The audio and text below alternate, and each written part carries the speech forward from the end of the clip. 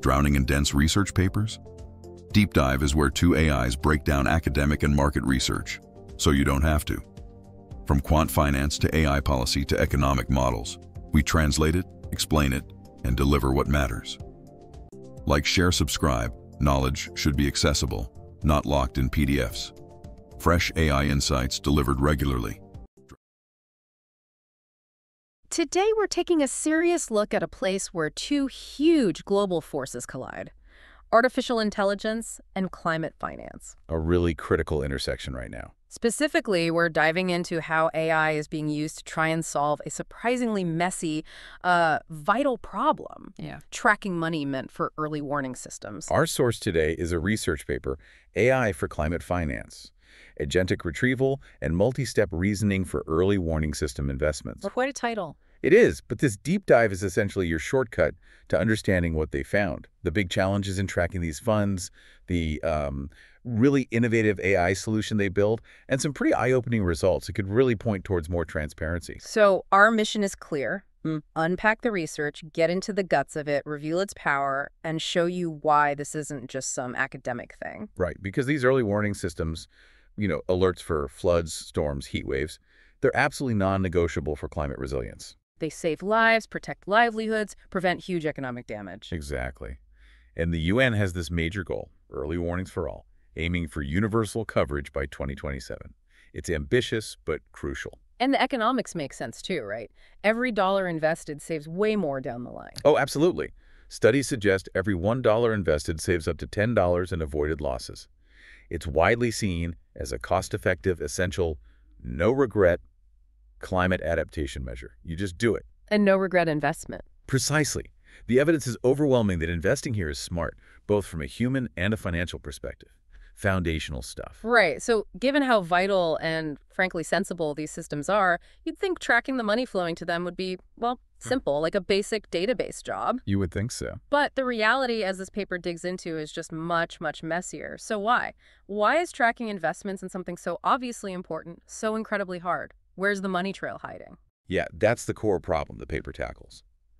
And the difficulty really comes down to how these big players, multilateral development banks, MDBs, and specific climate funds like the CRWS fund, they studied how they actually report on what they're funding. It's not clean. Not at all. Yeah. There's a real lack of standardized reporting structures, consistent terminology across these different bodies. So one bank calls it X, another calls something similar Y. Exactly that. One might say hydromet services, another weather forecasting upgrade, same underlying goal, different labels. And then the reports themselves are these complex beasts. You get some structured data, sure, tables with numbers. Budget lines. Right.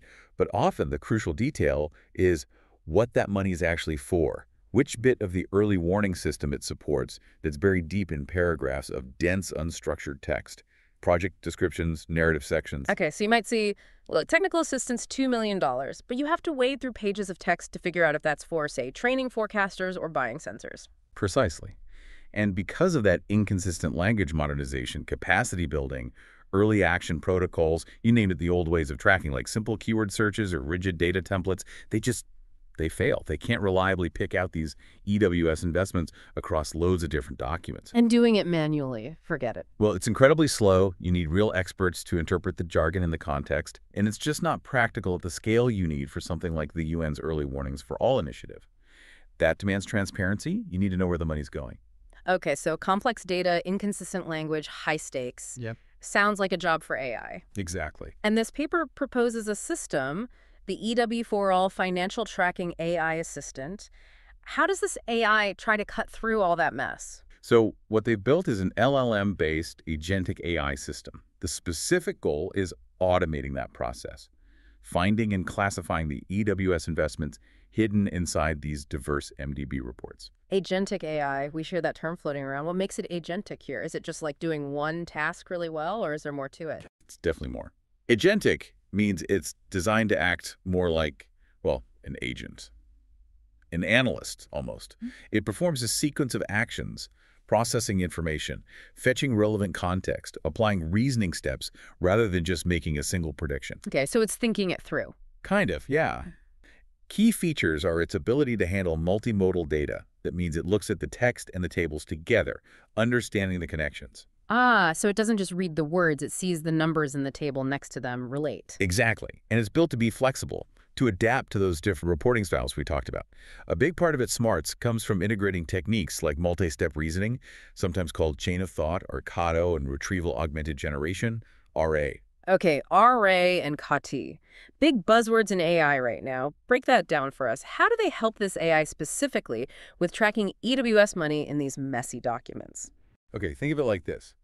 RG means the AI isn't just working off its general knowledge learned during training.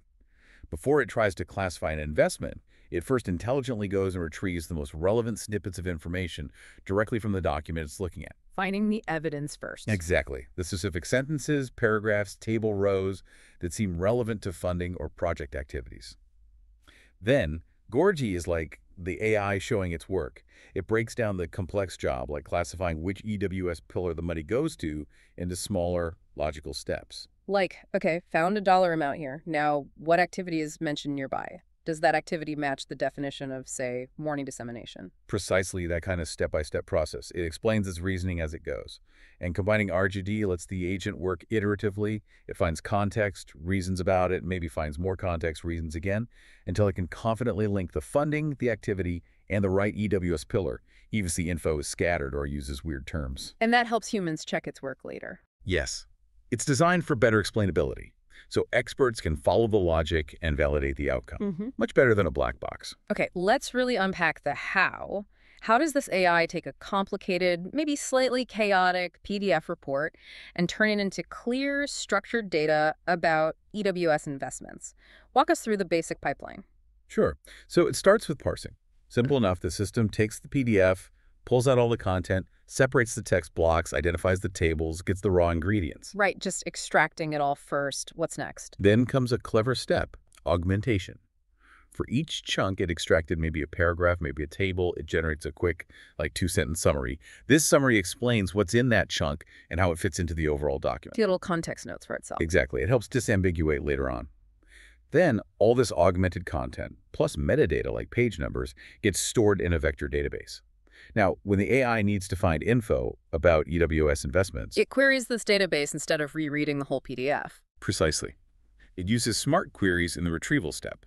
And this is where they use that technique called hybrid retrieval via rank fusion. Okay, hybrid retrieval, meaning? Meaning it doesn't rely on just one type of search. It combines two powerful methods.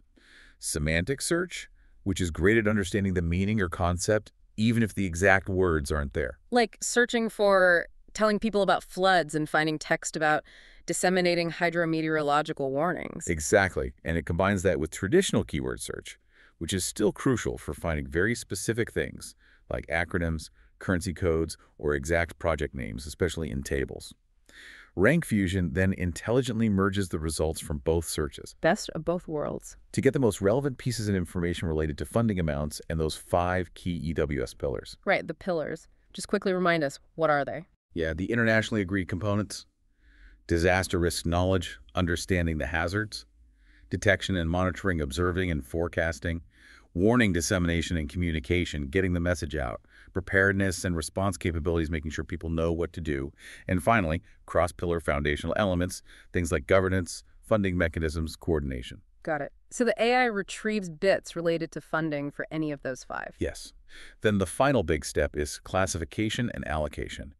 Using the info it retrieved and applying that multi-step chain of thought reasoning, the AI figures out what the money is for, classifies it against those pillars, and extracts the actual amount allocated. Okay, now here's where it gets really juicy. They didn't just build this thing in isolation. They tested it against other AI methods, right? On real documents from the Series Fund. What happened? How did their agent systems stack up? They did. They took 25 actual MDB project documents funded via C or WOBUs. Complex real-world stuff. And they compared their agent-based RAG approach against several other methods. Things like a basic zero-shot LLM, just asking the LLM directly, with no examples. Few-shot learning, where you give it a couple of examples. A fine-tuned transformer model, specifically trained on similar tasks. And even a few-shot method that did use chain of thought but lacked that iterative retrieval component of the agent. And the results? Was the agent, like, marginally better, or? Oh, it was significantly better. The agent-based approach was the clear winner. It just handled the complexity much more effectively than any of the others. How much better? Give us the numbers. We need the data. Okay. For their agent method, they reported really strong performance metrics.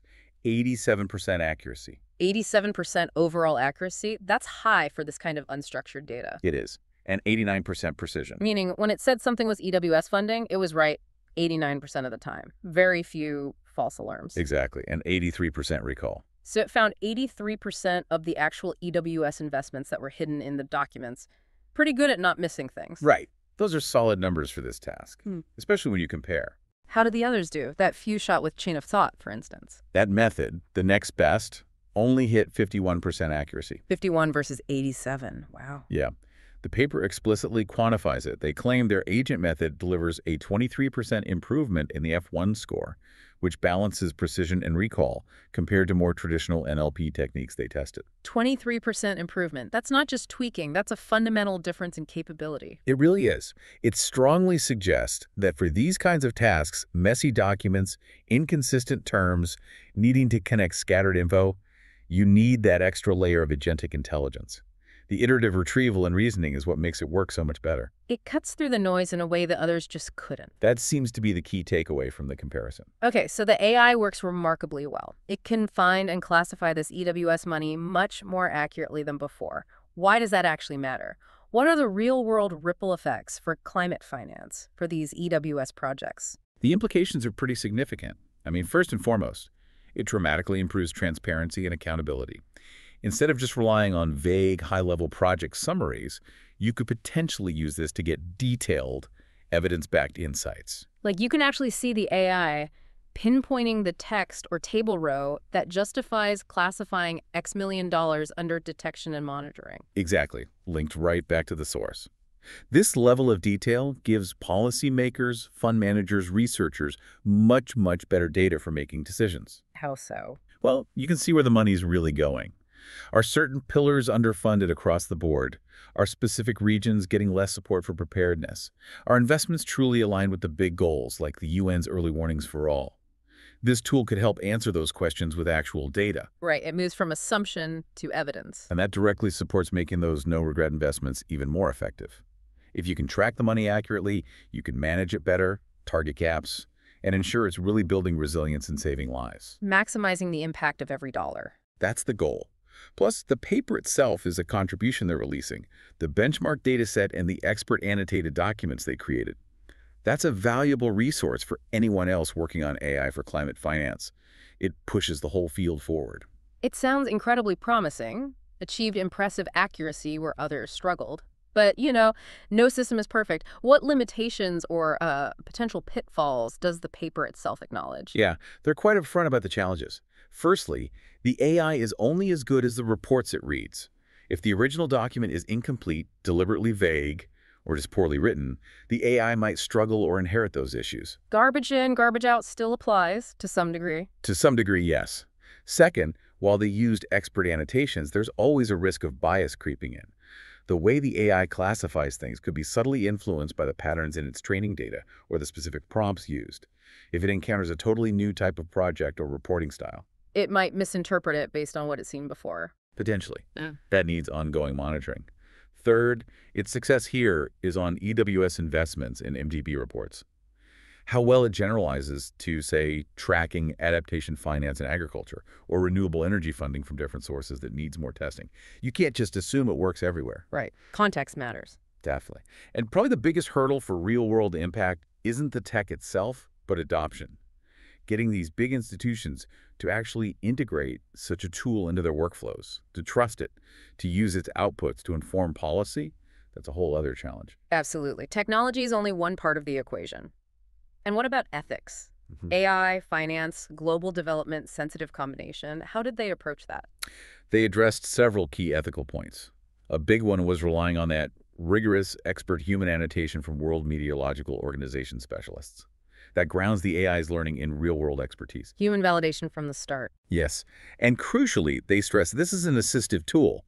It's meant to support human analysts, make their job easier and faster, not replace them entirely. Expert oversight, especially for tricky cases, remains vital. Keeping humans in the loop. Essential. They also confirmed they only use publicly available documents, CC license stuff, so no private or sensitive data was involved. And importantly, for transparency and responsible use, they're open sourcing their code and the dataset. So others can check their work, build on it, potentially find flaws. Exactly. Promotes trust and further development. Okay, let's pull this all together then. We've dug deep into this paper showing that AI, specifically this agentic type, combining smart retrieval with multi-step reasoning, isn't just theory for climate finance.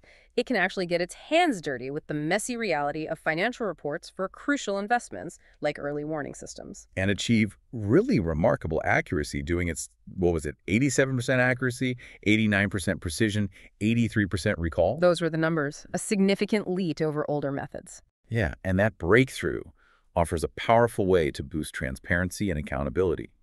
Knowing where the money is actually going within these complex systems, pillar by pillar, that's the first step to making sure it has the biggest possible impact, building resilience, protecting communities. Absolutely. So that leaves us with a final thought for you, our listeners, to chew on. This study nailed down tracking for early warning systems, a clear, no-regret investment area. If AI can bring this kind of clarity and precision there, what other complex, critical areas could benefit?